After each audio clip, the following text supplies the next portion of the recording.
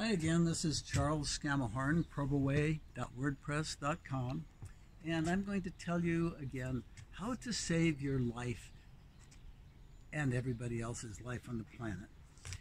I've already shown you two videos that were about hibiclins, iodine, and this antiseptic wash, and the Dove soap and ivory. But this is going to be different because I'm not going to go through the whole explanation. I'm just going to get down to the essentials. And they are that COVID does not live on doorknobs. It dies there, slowly maybe it takes a couple hours, but that does not live there. It doesn't live on your hands either. It slowly dies there. Where it lives is in your nose, in your throat, in your lungs, and that's where it reproduces because it needs other cells of other creatures, in this case us, to replicate itself. So during that time when they are on your hands or getting into your nose, you have the opportunity to wash your hands with say Dove soap, common soap available, and that works pretty well, except that sometimes you catch a disease.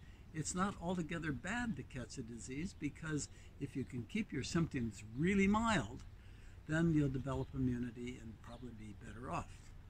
So what I did was I wanted to find something that was more powerful enough to kill the disease. I think the hibiclins will, if in concentration. But it bothers your nose. And when I got down to Dove soap, I found that using that really did bother my nose. So I don't want to use soap in my nose. So I did some experiments with this. It's just standard baby soap, generic baby soap. And I won't mention the fact that in fine print down here it says compare to Johnson's baby soap and shampoo. But I won't mention that. In any case, I already did an experiment a couple hours ago where I put 2 drops of it into this bottle with 200 milliliters of water. Now you'll notice this is how much soap there is still. If I shake it up like that, there's quite a bit of suds there. In fact, when I was taking this, I was thinking it doesn't really need to be that strong. So what I'm going to do is I'm going to pour out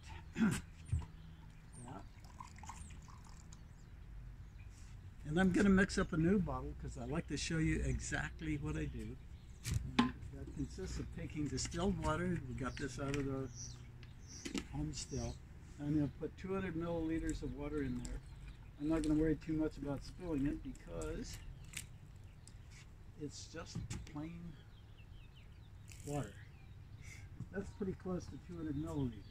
So I'm going to take this Baby Shampoo and put 1 drop using an eyedropper.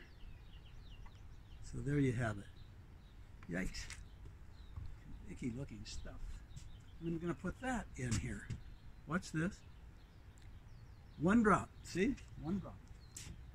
I'm not kidding around about anything here. I'm not faking it, not just talking about it, not bragging about it. I'm showing you exactly what I do here. Now I shake it up. Yikes, that's pretty frothy. So the idea is to sniff some of this into my nose where it will kill the viruses. We know that this stuff kills it on your hands. Why wouldn't it kill it in your nose? That's obvious. Anybody can see that. But I'm going to go a little bit deeper. I pour some out in my hand, a little puddle full. And then I sniff it.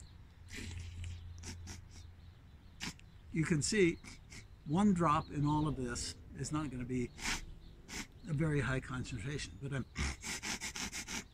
snorting it. If I had some disease process going on there, probably of any kind, it would probably kill it, viral diseases.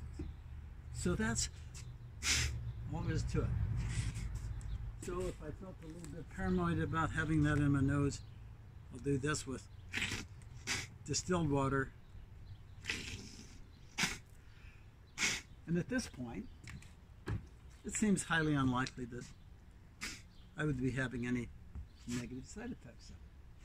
However, by doing that, I have probably killed the viruses, the coronaviruses, COVID, if you want to call it that, COVID-19 if you prefer, but I think I can probably kill them that way, and I and you can live longer, happier, healthier lives, and maybe get rid of this pandemic, before it kills it all.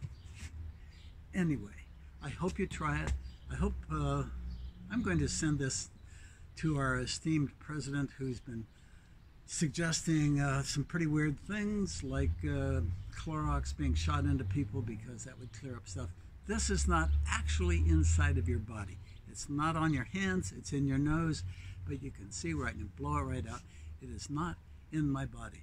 Therefore, I don't see where I'm practicing medicine.